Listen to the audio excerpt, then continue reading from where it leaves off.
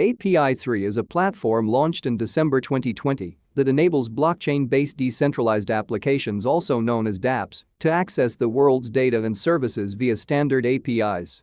Developers will be able to utilize real-world data through pre-built plug-and-play interfaces, which can be used for accessing certain types of information like location or payment details, without needing external servers or middlemen. In case you do not understand what APIs are, let me explain that a little. APIs, also known as application programming interfaces, are protocols that enable the transfer of data and services between applications in a well-documented format. For example, cryptocurrency exchanges use an API from CoinMarketCap so they can provide updated market information on their website or mobile app without having it come directly to the platform. Another example is, if you are looking to attach a cryptocurrency payment gateway to your e-commerce website, you will probably attach an API from Coinbase or CoinPayment. This API will give you easy integration access to collect cryptocurrency for your business through your website. So, what problem is API3 trying to solve? dApps are becoming more and more popular, but there is a problem developing around how to integrate them with existing technology. Blockchains were built for different APIs than traditional ones used in cloud services or data centers, so they have trouble communicating between the two. This issue has been called the Oracle problem. Since most dApps are operated via smart contracts, invalid data can lead to disastrous downstream consequences. Especially in financial services such as lending or trading, these corrupted data imports could raise a significant threat to users' assets and more. Therefore, there is a pressing need for a trustable way to import data. So how is API3 trying to solve that problem? The fact is that providing accurate external data to on-chain environments is an essential element for creating powerful decentralized apps, platforms, and marketplaces. Therefore, API3 believes that, by building decentralized APIs or dApps, API3 has made it easier to take non-blockchain data and import it onto the blockchain. This means that developers won't have to pay a gatekeeper company or use proprietary technology for their application's data to be compatible with blockchains. API3's unique Oracle nodes are hosted by the API providers themselves.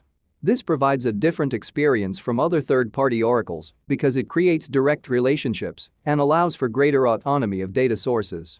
The process to create these first-party nodes is called AirNode technology, which uses smart contracts on Ethereum to turn APIs into dApps. Furthermore, dApps are more secure and cost-efficient than other solutions that use middlemen. With first-party oracles, they can be trusted to provide data accurately as well as protect API providers from being taken advantage of by shady third parties. And the token at the center of this process is the API3 token. Before we look into the API3 token, if you have not liked this video, please hit that like button and subscribe to our channel. Thank you. Now let's round this up by looking into the API3 token. The native utility token of API3 is the API3 token. This currency can be used to pay for subscription fees on dApps and also grants users access to airnodes, which are part of a decentralized network that provides APIs required by developers. Using the API3 token, all community members will be able to participate in governing and increasing the value of their decentralized network. The project incentivizes participation by paying out staking rewards and inflationary rewards for those who stake their tokens in the insurance contract.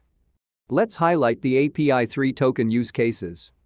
Staking reward. API3 holders when staking will receive dApps revenue and inflation rewards. Collateral. An insurance service that protects users from dApps failures by sharing risks with everyone to minimize losses. Governance. API3 holders have the right to vote to change API3 parameters and features. API3 has a total supply of about 111 million. With a market cap of about $319 million. API3 is founded by Burak Binligere and Heikki Vantanen, and the project is currently providing services for some major players such as FTX, X-Machina, and CoinRanking. Many people think that API3 is trying to be Chainlink's killer. However, Chainlink isn't doing anything to transition to first-party oracles. Therefore, API3 is still having a lot of room to grow as their approaches are different. Kindly note that this is not financial advice, therefore do your research. Let us know what you think about API3 in the comment section. Polyswarm wants to create a decentralized threat intelligence market based on Ethereum's smart contracts and blockchain technology. Today, companies and enterprises rely on an ad hoc mixture of antivirus subscriptions, threat intelligence feeds, and assorted dynamic analysis engines to defend against evolving malicious cyber activity. But even with all these subscriptions, it's hard to defend yourself as a company because we are human after all, and there is always a possibility of mistake. Every day, people bring their own devices to work, from smartphones to laptops and many other smart devices. Therefore, it's possible that an employee accidentally downloads a virus. And the moment that employee connects that device to the company computer network, suddenly that puts the whole company in jeopardy of being infected with such virus. Another example. Joe's laptop gets infected with a specific malware and immediately encrypts his data. Therefore, he could not use his laptop. The attacker then demands a ransom from Joe, promising him to restore his access to the data on his laptop after paying that ransom. CryptoLocker was one of the first versions of such ransomware back in 2013. And since then, people have derived way more advanced ransomware like WannaCry and many others. This shows you how easy it is to create new malware and how hard it is for cybersecurity professionals to keep up to date with all new threats as they develop at a crazy speed.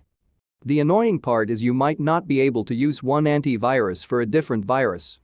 Another obvious problem with the cybersecurity issue is that the system has often rewarded black hat hackers more than white hat hackers, and Polyswarm is looking to change all that. So, let's look into how does Polyswarm work? To make this very simple for you, we are going to use a simple analogy.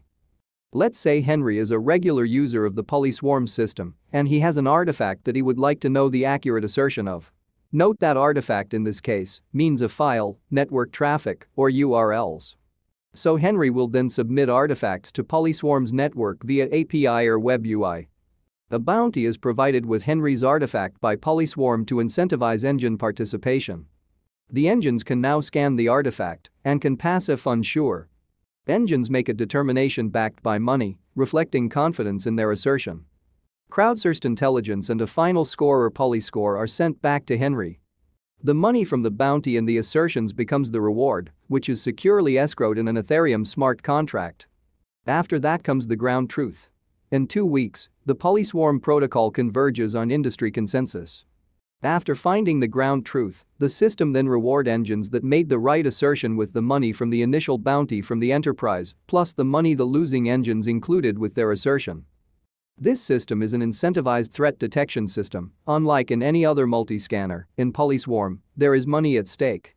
Threat detection engines back their opinions with money at the artifact level and are economically rewarded and penalized based on the accuracy of their determinations. This process is automated and is executed by software or engines in near real time. Now, let's look into Polyswarm token and its usage. Polyswarm's Nectar, also known as NCT tokens, form the basis of a new market that introduces novel instruments for satisfying demand for timely and accurate assertions regarding the malintent of files, network traffic, and URLs, collectively referred to as artifacts. Nectar's main selling point is being able to obtain threat detection services from security professionals. The Nectar token forms the link between experts and enterprises. The Nectar token can also be used by ambassadors on the platform. An ambassador can post bounties for determining the maliciousness of a file, URL, or another artifact. Lastly, Nectar can be used by security professionals to stake their predictions against artifacts. If they are pretty sure of their findings, they can stake a lot of Nectar. The total supply is 1.8 billion plus. With a circulating supply of about 1.5 billion.